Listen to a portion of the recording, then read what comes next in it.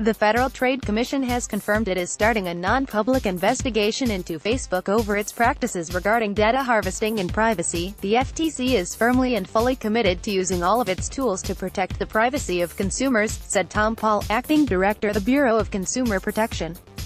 Foremost among these tools is enforcement action against companies that fail to honor their privacy promises. The social media company has been embroiled in two recently uncovered scandals regarding how it allows third parties to collect and use data and how Facebook itself collects data.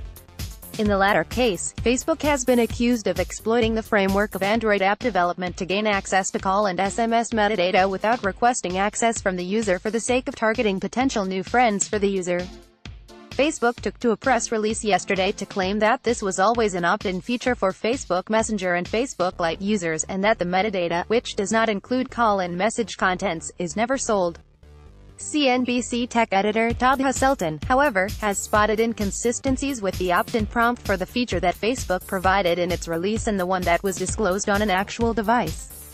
What Facebook says you see versus what you really see. pic.twitter.com/NoORXEP19. Todd Haselton, at RoboTodd, March 26, 2018. Phone. Your contacts will be continuously synced so that you can see who else is on Messenger.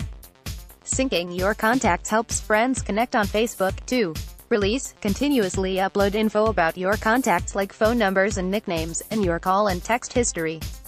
This lets friends find each other on Facebook and helps us create a better experience for everyone.